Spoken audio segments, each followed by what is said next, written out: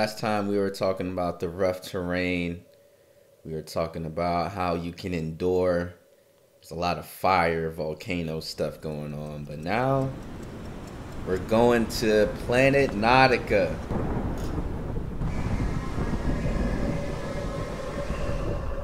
I mean, I'm pretty sure you can tell that's water. Clocks are going crazy, system overloading.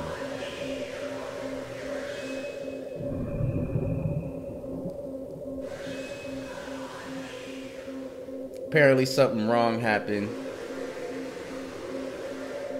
Something like that.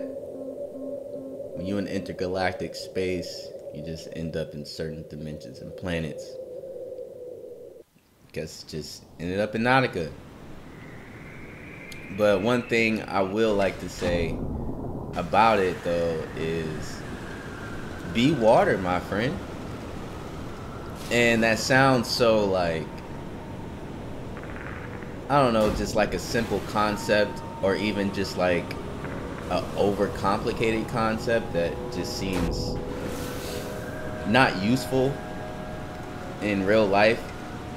But the thing about water is there's no good or bad when it comes to it. When it comes to water being inside of a cup, you know what I'm saying? Being inside of a tub, being inside of a cloud, inside of your body. It's not good or bad that it is. And there goes my way out.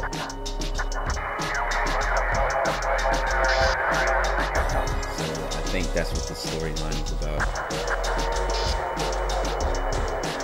So my way out got crashed, but as long as I'm water, right? I can form to the situation and things will turn out fine. Sometimes even better than you thought. But the thing about water is it's shapeless, it's formless, and it's not necessarily about enduring, but it's more so about shaping. Not only that, you know what I'm saying? Water is just a metaphor. You feel me?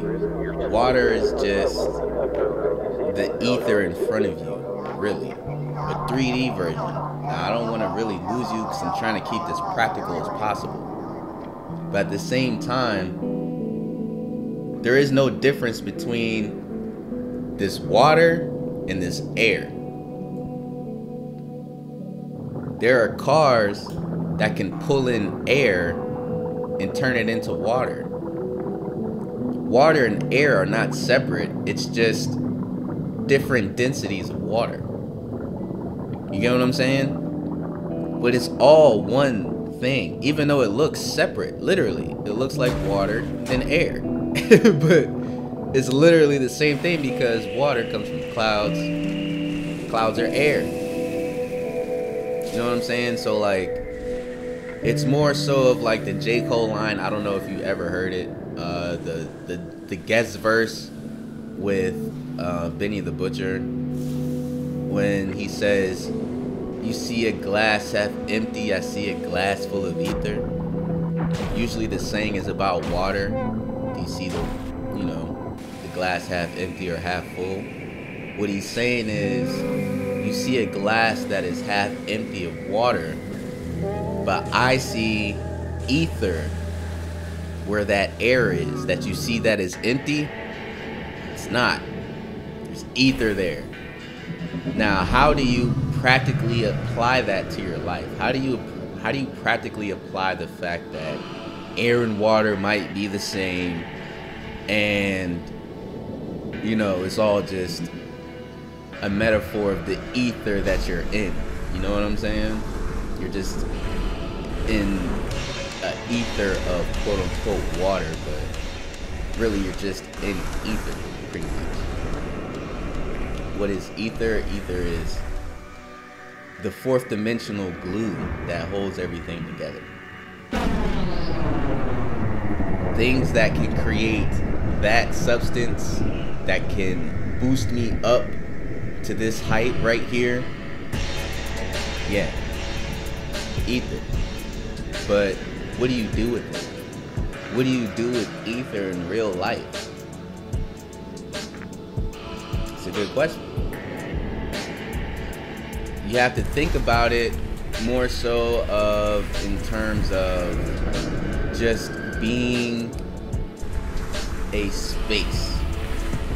So it's hard to think about because everything is around us. So it's hard to just think that everything around you is creatively empty. What I mean by that is, think about the SpongeBob episode where they got out of the elevator or crashed out of the elevator or whatever, and it was just a white blank space. And when they said alone, it like amplified times 10. It was like alone, alone, alone, alone. You know what I'm saying? Like, because the ether around you is creating what you're creating. You are the tool, the main drive, the engine of the ether of what you create around you. There's a lot of other things like Chalk Zone, that cartoon, if you're old enough to know about that. If you're young enough, I guess, to know about this cartoon Pokio, you know what I'm saying? That's like for the really young kids, like toddlers, but it's another situation where a cartoon is just in a blank white space and then creates.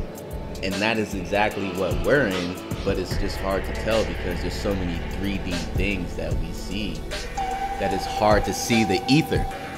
That right there was not the destination I was supposed to go. The destination, I'm supposed to be getting off the planet Nautica.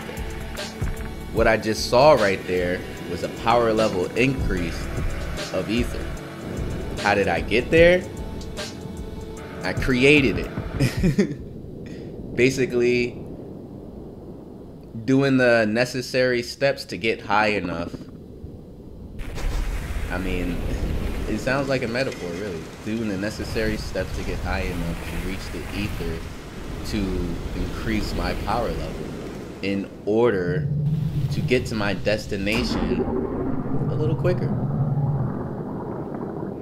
It's all in being water. You know what I'm saying? It's not necessarily I need to get to my destination and then it crashes and now I'm distraught. It's more so I ended up finding land, finding ether, and then finding a way out, and now I'm more powerful than if I had just gone to that first exit.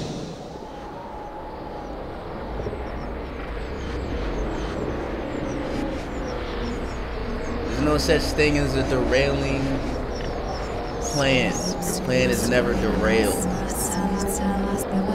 Everything is happening the way it is meant to, and if you stay in the ether, in the white blank space, I'm sure you'll be fine. See y'all next time.